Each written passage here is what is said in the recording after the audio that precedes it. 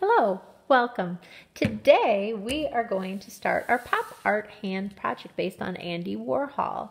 So the first thing that you are going to do is you're going to get a black square piece of paper and you're going to want to write your name and class code on the back. You can use regular pencil, it will show up. Then flip it over. The next thing you want to do is you are going to choose 4 squares of whatever colors you would like. So I'm going to start with blue, purple, red, and green. I'm going to lay these out onto my black square first so it kind of looks like a window. See how I have this plus sign in the middle, how there's black around each one of the squares. I don't want them touching each other like this with no black in between, and I don't want them touching the edge of the paper or hanging off or crooked or anything like that. I want to make sure that they each have their own little frame around them. Once I laid them out, then I'm going to glue. So I'm going to be using the white glue with the orange tops today. Now you might have the red top glue as well.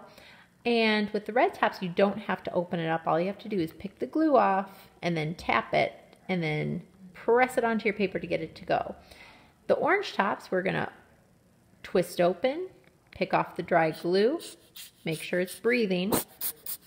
And then I'm going to glue these on one at a time. So I'm just gonna start dot, dot, not a lot.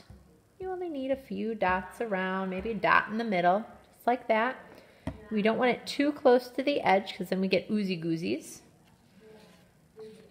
And I'm gonna turn it over and place it down carefully and kind of give it a push there. And now I'm gonna do the other ones. Dot, dot, not a lot, no oozy goozies.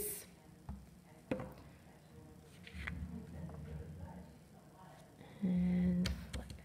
There we go. Making sure that I'm putting them back where I have them set up.